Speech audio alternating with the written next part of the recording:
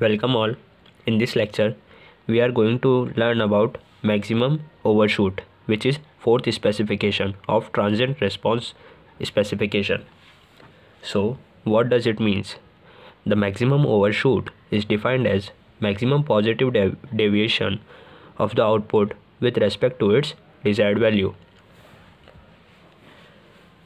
Maximum overshoot is denoted by the symbol %MP, and the formula for the calculation of maximum overshoot is given as %MP is equals to C at peak time T of P minus C of infinite divided by C of infinite into 100%. This is the formula for the calculation of maximum overshoot. And since we know that C of t is equals to 1 minus e to the power minus del omega n t under the root 1 minus del square sine omega d t plus theta. That's why C at peak time, that is T of P, will be equals to C at peak time T of P will be equals to 1 minus e to the power minus del omega n at T of P over under the root 1 minus del square sine of omega d T of P plus theta. So this is the value of C at peak time T of P. Since we know that T of P, that is peak time, is nothing but pi by omega d, and also omega d is equals to omega n under the root 1 minus del square, and under the root 1 minus del square we putted it as sine theta, and del is equals to cos theta. These four terms we studied in the previous lectures.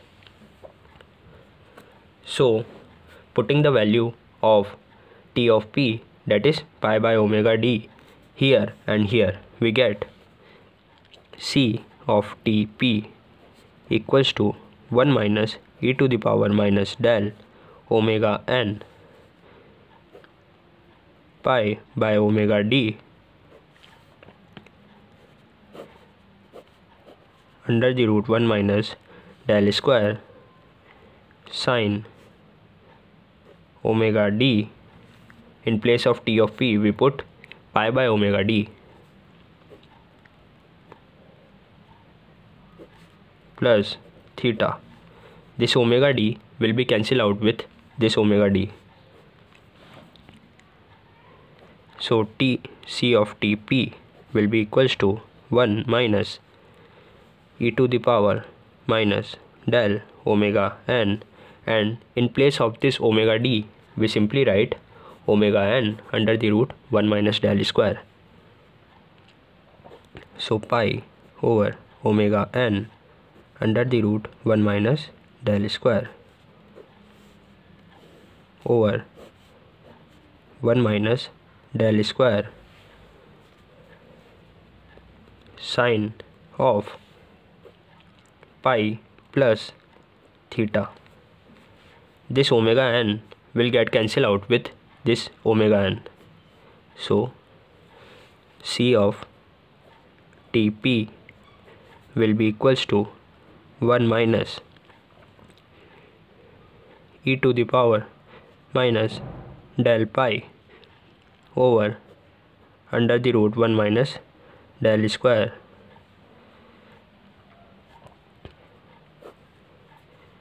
under the root 1 minus del square sin pi plus theta.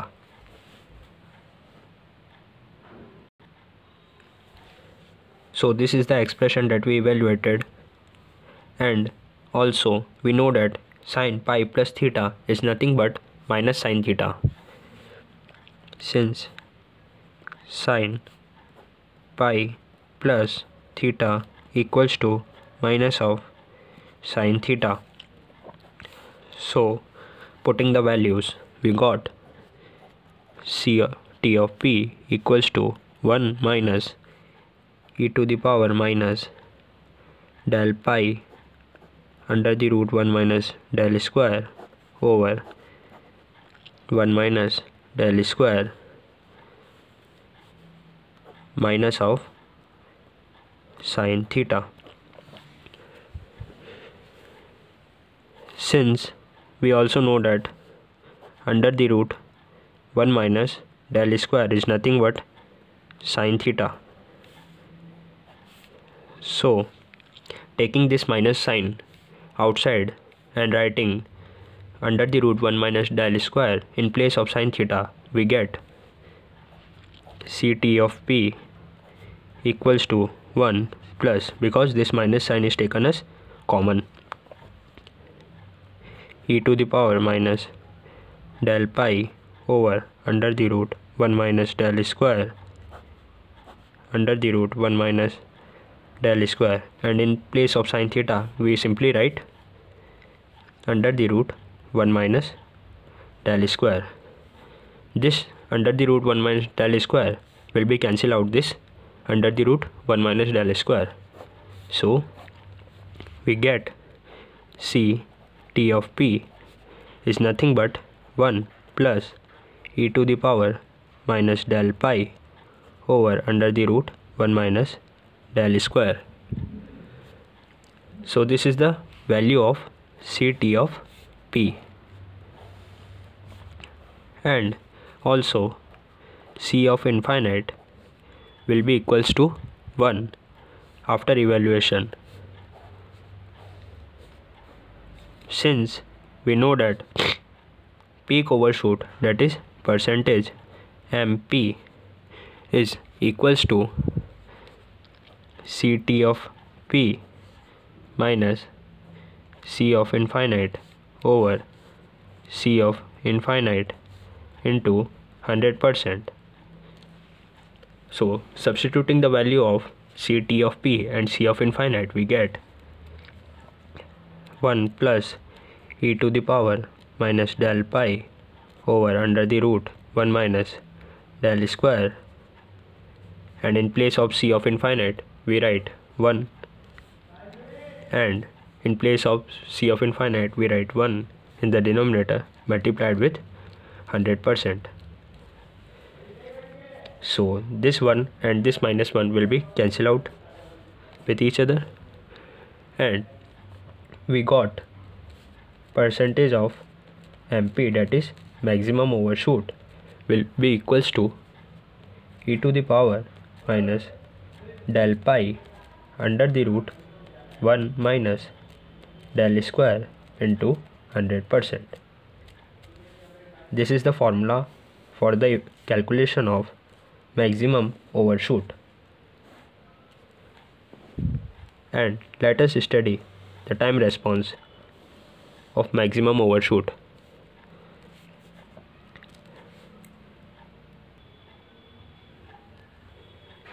So on the x-axis there is a del, and on the y-axis this is percentage MP, that is maximum overshoot, and its graph will be just like in the decreasing, and it is 100%.